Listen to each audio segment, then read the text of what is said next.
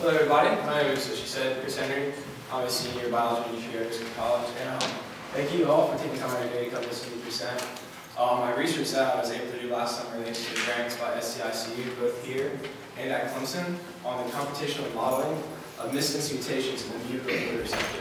And so basically, like, when you look at this and read it, you're like, okay, what is that? Well, basically, it's fancy word spinning. I use multiple, pretty much, computer analyzing techniques to predict whether or not these certain naturally occurring mutations in your DNA will affect these proteins and their stability, which may or may not cause you more susceptible to developing substance dependence disorders.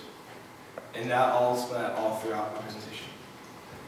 Brief overview, I'm just going to split up in two parts. The first one is the background. I'm talking about the GPCRs, what they are. It's the structure and the signaling and the activation. And then we'll talk about substance dependence and then my second part is how we use this information to apply it to talk about crystallized and newly crystallized structure, MOR mutations specifically, and then different computational methods that I use, including BLAST, SDM, the Jack and the Tinker package, and Chimera. And finally, I'm going to wrap it up with the conclusion, and I'm going to lead you to what future works I think this research should head in. Okay, to start off with, like I mentioned, these mutations destabilize certain proteins. What are these proteins? They're known as G protein coupled receptors, or GPCRs for short. And in 2012, they actually won the Nobel Prize for the research in these, and the Nobel Prize for chemistry for Lefkowitz and Bilka and their co-workers for their work on the crucial work that was crucial for the understanding of how G protein coupled receptors work. And these are actually the largest known receptors for the family, and constitute 4% of the entire human genome. And the major reason that these are a hot topic for modern research is because they're a target for nearly 40% of all modern pharmaceutical drugs. And so a little bit more about the actual structure and how they actually function. So this is actually a linear model of a cell. This is the cell membrane right here. And so as you can see, this is our GPCR. You have 7 telltale out helixes, which are transmembrane domains that actually pass from the outside to the inside of the cell. And on the outside, you have your amino terminus, which is actually a linear chain of amino acids, which end in an amino group. And on the inside of the cell, you have your carboxyl chain, which is a linear line of amino acids, which end in a carboxyl group. And so basically, they're also connected by intracellular and extracellular loops, which are linear amino acid chains. And so what happens, you have an extracellular signal, or a messenger, known as a ligand. And this can be made of lipids, hormones, or anything like neurotransmitters. So this extracellular signal will actually come and bind to the outside of the actual receptor. And it can bind into the amino terminus, or actually bind physically inside of the actual membrane, inside these different pockets. So it'll actually bind inside this pocket, and it will create a conformational change, an actual change in the protein, and it will affect these proteins right here. This is made up of an alpha, a beta, and a gamma subunit. And so what will happen is that this change will occur, and it will phosphorylate your phosphate group to this alpha group, and that will actually separate from the beta and gamma. So you have your phosphorylated GTP in your alpha subunit, and they will actually carry on into the cell and create multiple intracellular responses. This is known as the quote-unquote cascade effect. And it can amplify a signal at order of magnitudes in milliseconds, which is why it's very vital for actually human function. And so specifically, I just talked about GPCRs. That's a type protein. Well, the specific one I chose was the mu receptor. I chose this Dr. Mishinova upstairs. She gave me a list of several different ones to actually choose from. I did a little research, and I found that this one was the most interesting one because it had to do with actual substance dependence, which I feel like everybody in here has been at least somewhat subjected to, or just been exposed to. That can be anything from tobacco, alcohol, or drugs, as far as like even pharmaceuticals. And it's actually a subclass of rhodopsin, and it belongs to the opioid family. And it's named for its prototypical, or its usually associated agonist, which would be morphine, hence the mu. And it's natural analgesic effects, and it's naturally activated by its naturally found ligand in the body, which includes enkephalins and beta endorphins. And researchers have been able to use radioactive isotopes that actually find out they're highly concentrated in the brain, central nervous system, and in some of the digestive system. Which is why I don't know if any of y'all have ever been on any strong painkillers, but you might suffer from constipation. That's because these GPCRs that are found in your actual digestive system, they actually halt or inhibit the peristaltic effects of your intestines, which cause you to be constipated. And also, why I hit OR is because I can see from 1999 to 2006, so over a span of 7 years, the number of deaths has increased from 21% to over 37%. That's almost twice the amount of deaths over the span of 7 years, and it's continually increasing. And also, it's reported that it costs over $600 billion in annual revenue for anything from medical costs to rehabilitation for these circular disorders.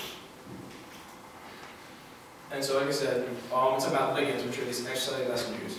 And the one that I focused on was morphine. And it's known as an agonist. It's actually a superagonist, and it stimulates the response. It actually further stimulates it, and it creates a stronger effect. You have antagonists, which binds the receptors and actually inhibit the response. And certain agonists will actually induce this effect called constitutive activity, which is actually called overexpression, which is when it doesn't know when to turn off, or it does not dephosphorylate, so it continually expresses it and creates an undesired effect. And this is constitutive activity. This is what I'm mainly focusing on. This is the main mechanism behind this drug dependence. As you can see, it's a little schematic. This is morphine, our ligand of interest. This is our GPCR, the MMR. The morphine will actually bind to the receptor, and as I said, it creates a change, and it will actually dissociate these subunits. This is an adenylyl cyclase, and this, along with other things such as sodium potassium pumps and calcium pumps, will actually be responsible for your pain signaling. They send pain to they tell your brain, hey, something's wrong, fix it, something's painful. And so, actually, by the association with this receptor, it actually takes these subunits and actually blocks adenylyl cyclase, which blocks the production of cyclic AMP, which then inhibits the effect of feel pain. So then your brain's like, okay, I'm not feeling any pain, but something is still obviously wrong, and it's still receiving signals. So then it'll actually produce more of these actual GPCRs. So it'll produce more of these GPCRs, and that's called upregulation. Okay, so now say you're done, you're off your meds. Okay, so now what do you have? You have actually have a bloated GPCR system. You have more receptors than you actually start off with. And so then now it takes more of a stimulus to actually activate these receptors, which leads to withdrawal symptoms. And so that was pretty much what I learned from my research. And so I took all that I learned, so everything about GPCRs and how the mechanism actually function, and I applied that into the actual research to see how these specific mutations actually alter the stability of these proteins. So this right here, as I mentioned, they won the Nobel Prize for the research and the crystallized structure. This is actually a picture from the first publication. And as you can see, this is the telltale 7 alpha helixes over here. And what you can see is the view from the top, so a superior view. And this red and green substance that's in the left is actually called beta-phenyltrenptamine, which is actually an antagonist, which is very important because this is what we want. We want antagonists, and doing that will counteract the actual effect of this protein. And this process of X-ray crystallography has become a very recently practiced thing. And it's become very complicated because they really did not know how to do it. That's because the membrane of the cell is actually very fluid, it's actually very motile, and it moves. I don't know if y'all ever tried to take a picture, I'm sure you have, of something moving, it's very blurry. Same thing with these, except these are like on a very micro scale, so imagine how hard that is. So they actually attached a lysozyme to the bottom, and it actually was able to hold the cell membrane in place and hold it still long enough to take these pictures. So that's why, as I said, these intercellular loops that usually connect these transmembranes are missing, because it was actually replaced by this T lysozyme. And another picture from the same publication just shows the actual binding pocket. And these are where the ligands interact with the actual receptor. This just shows comparison.